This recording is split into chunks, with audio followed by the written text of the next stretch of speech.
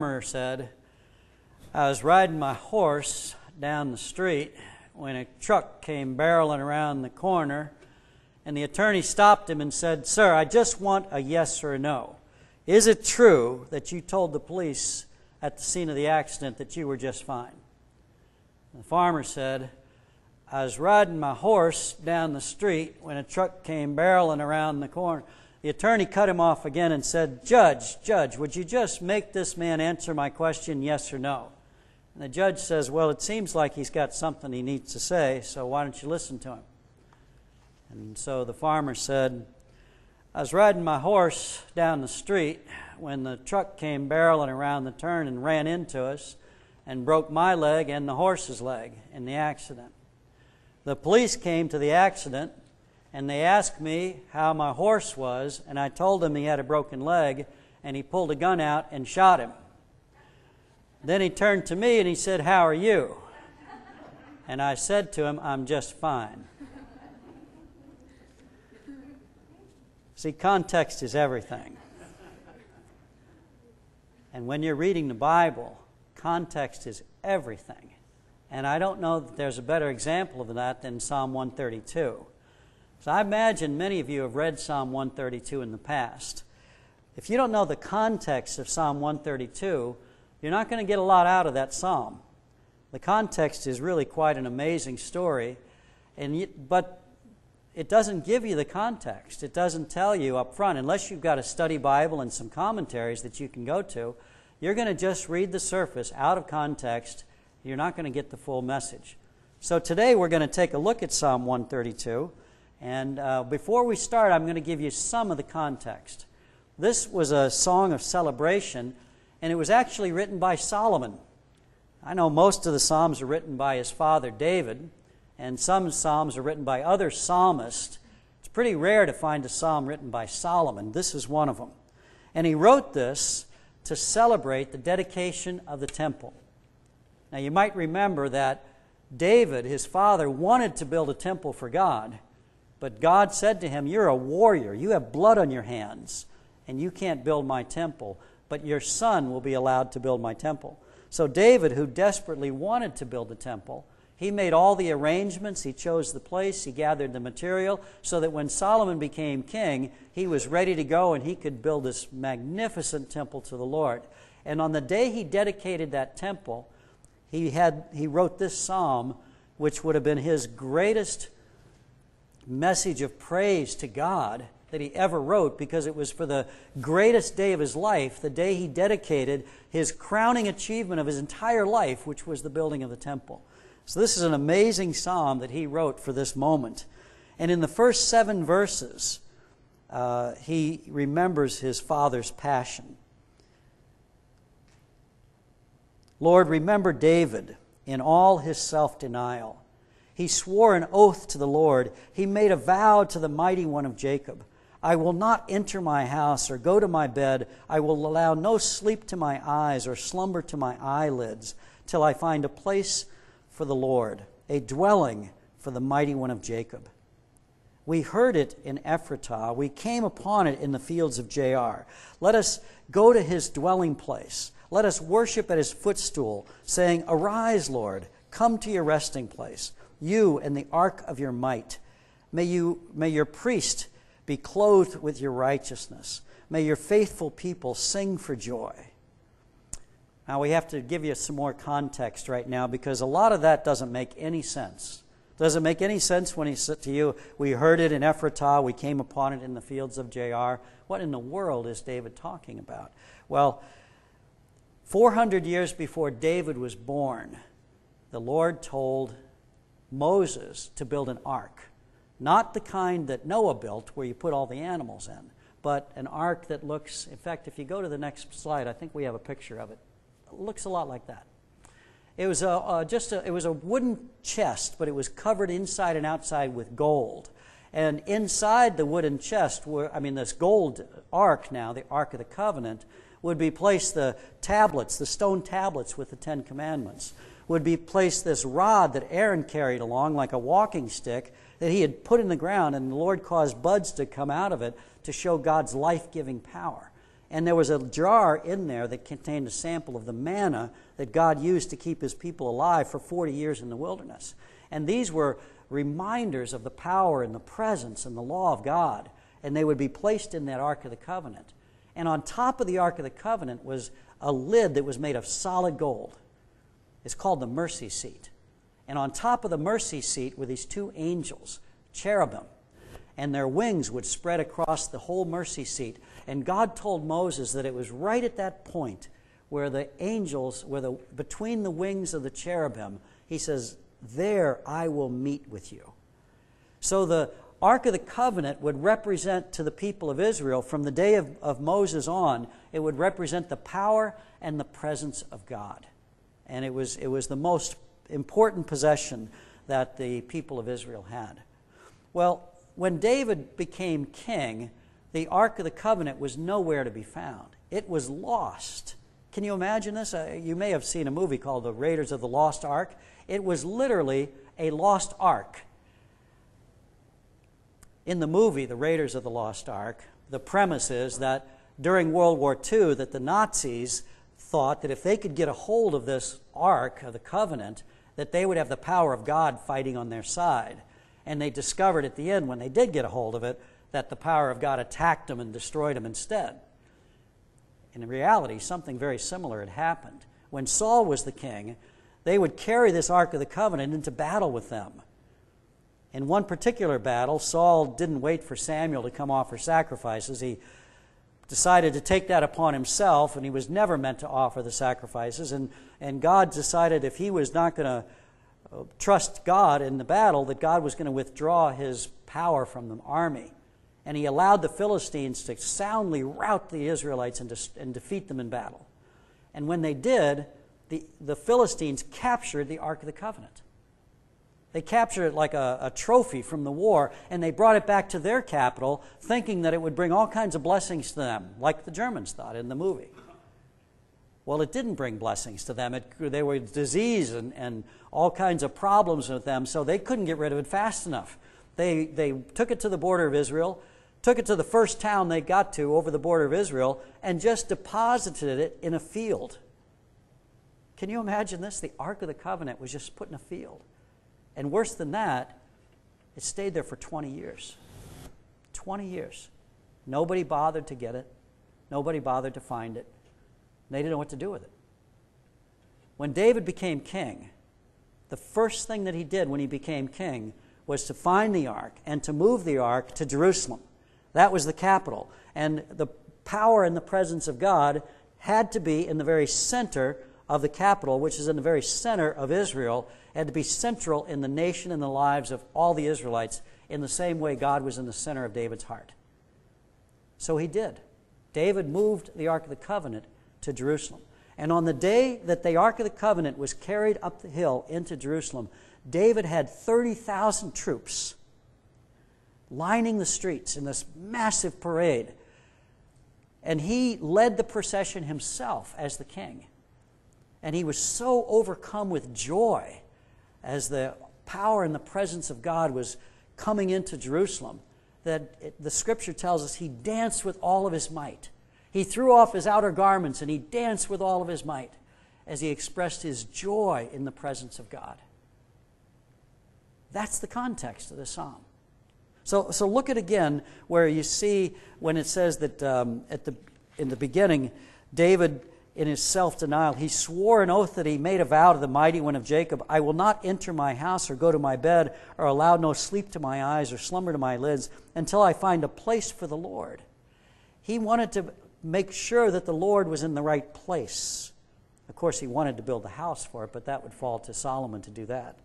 But he wanted to find a place for the Lord. And so that's what he means when he says, in verse 6, we heard it in Ephratah. We came upon it in the fields of Jair. That's what they came upon in the fields, the Ark of the Covenant. Let us go to this dwelling place. Let us worship at his footstool, they said. And come, Lord, come to your resting place, you and the ark of your might. May your priests be clothed with righteousness. May your faithful people sing for joy. That's what David did. He sung for joy as the ark was brought into Jerusalem. That's the context. And when you know the context, you understand what this psalm is talking about. Let's go to verse 10. For the sake of your servant David, again, this is Solomon writing this, do not reject your anointed one. The Lord swore an oath to David, a sure oath he will not revoke. One of your own descendants I will place on your throne. If your sons keep my covenant and the statutes I teach them, then their sons will sit on your throne forever and ever. Well, this is Solomon writing this. He is the son of David who sat on the throne. And the first fulfillment of that covenant that the son of David would sit on the throne was Solomon himself who's writing this. But Solomon knows that the promise went far beyond him, because it says that his son and David's son and his son's sons, and they would sit on the throne forever and ever. You see, the ultimate fulfillment of that promise was another descendant of David, who is Jesus Christ, who will reign forever and ever. So this is a messianic prophecy that David's son and his descendant would sit on the throne forever and ever. Now, how did Solomon know when he built that temple? How did he know that God would reside there? Well, he remembered the promises that God had made to his father. So look at verse 13. For the Lord has chosen Zion. Zion, by the way, is another name for Jerusalem. The Lord has chosen Zion. He has desired it for his dwelling, saying, this is my resting place forever and ever. Here I will sit enthroned, for I have desired it. You see, God is saying, I will sit enthroned in Jerusalem. He already had said, the descendant of David, speaking about Jesus Christ. And now he's saying that God himself will be enthroned. It's the same thing. Jesus Christ is God himself, and he is going to be enthroned forever and ever. So the reason that Solomon knew that God would be present in that temple was that God said, I desire it. I've chosen Jerusalem as my place, my dwelling place. He desires to dwell among his people. Not only that, he promises he's going to pour out blessings. And you see it in verse 15. I will bless her, meaning Zion and Israel. I will bless her with abundant provisions. Her poor I will satisfy with food. I will clothe her priest with salvation, and her faithful people will ever sing for joy.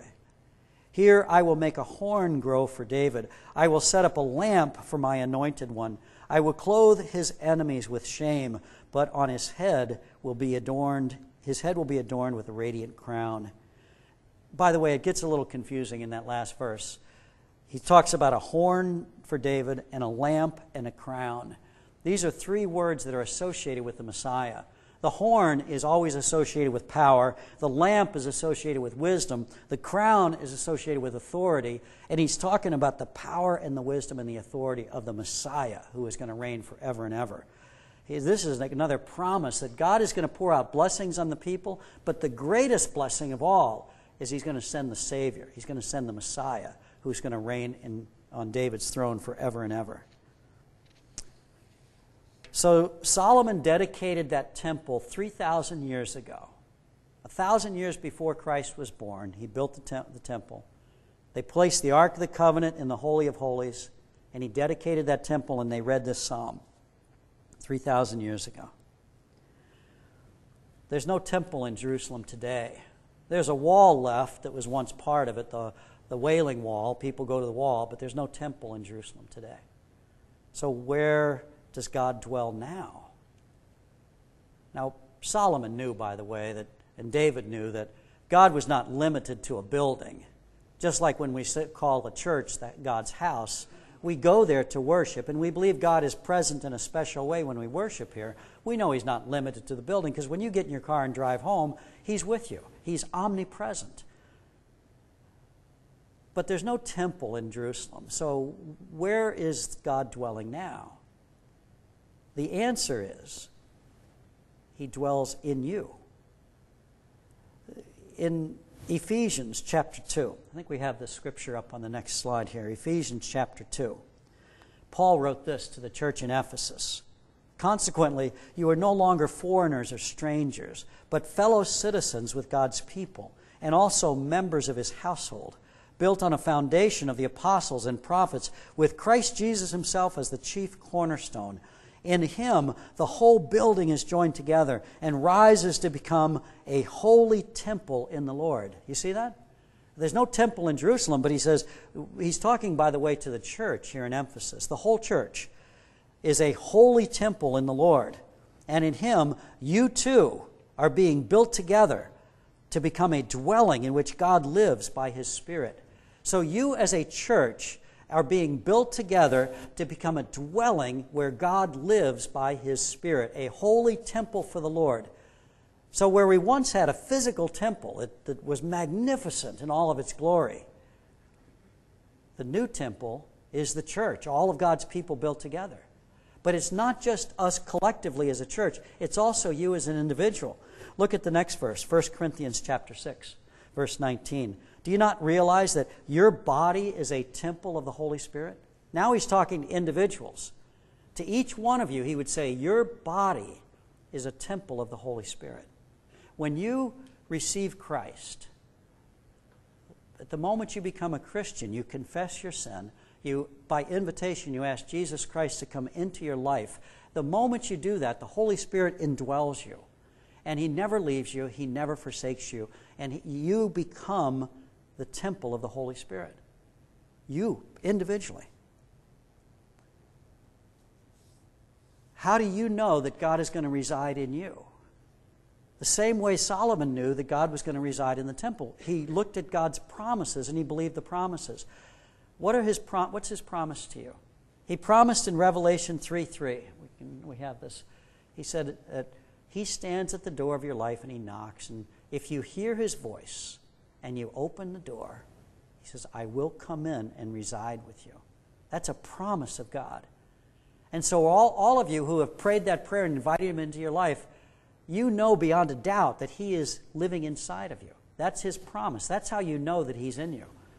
You may not feel worthy of having a holy God living in you. I certainly don't. None of us are worthy. And he doesn't live inside of you because you are worthy. He chooses to. He desires to. Just like he desired to live in Jerusalem, he desires to live in you. He desires to dwell among his people, to be near you and close to you. And the Holy Spirit dwells in you.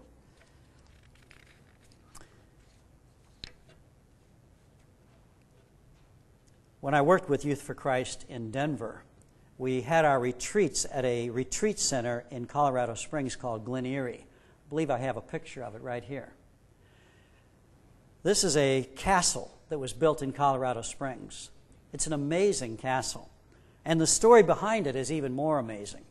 In 1875, General William Jackson Palmer, he was the man who actually founded Colorado Springs. He brought railroads all throughout Colorado, which opened up all kinds of coal mines and other things. He was a remarkable man. He fell in love with a British woman named Mary, although he always called her Queen. And he asked her to marry him and moved to live with him in the United States. And she said that she would miss the castles in England. And he said, I'll build you one. And this is what he built.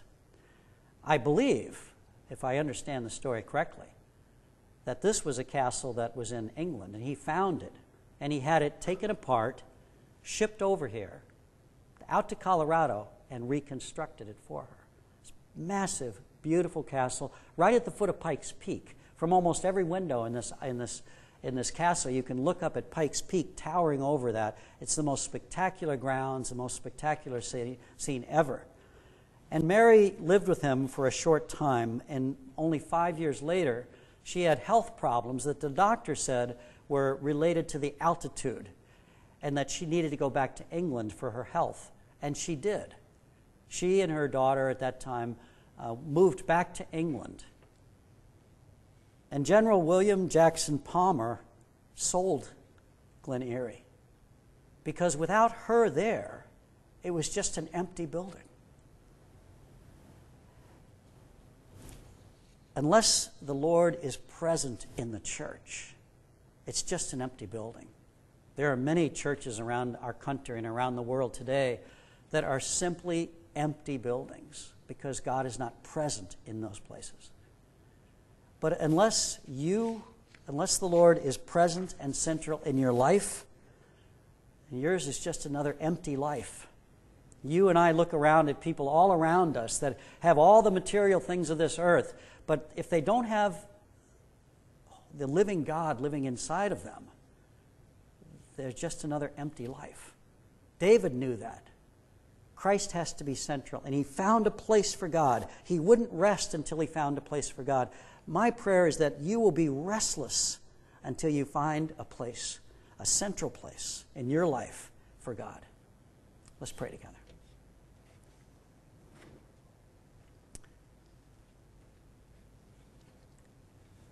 Lord, we don't understand why an almighty, holy God would want to live inside of us. But you tell us that you do because you love us. And Lord, we can simply say thank you and praise you for that and respond by giving all of ourselves to you. Lord, forgive us for having this privilege of having you live inside of us and for us to push you off to the side and make you just a peripheral part of our lives, not in the center. Lord, I pray that this day that the Holy Spirit will speak to many of us and remind us that you can't be just out in the outskirts of our lives, but you must be in the very center. Our whole lives must revolve around you. Lord, be central in our lives today. We pray in the name of Jesus. Amen. I'm going to ask you to stand and sing our closing song here together.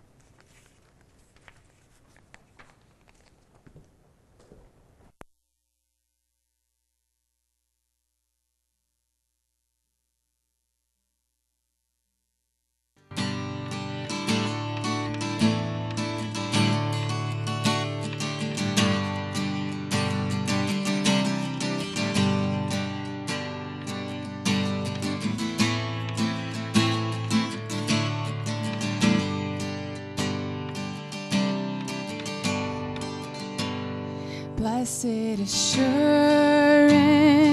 Jesus is mine. Oh, what a foretaste of glory divine. Heir of salvation, purchase of God. Born of his Spirit, washed in his blood. This is my story. And this is my story. This is my song, praising my Savior all the day long.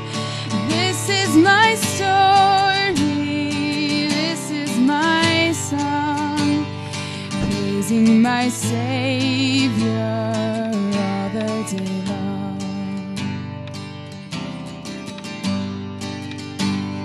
Perfect submission, perfect delight, visions of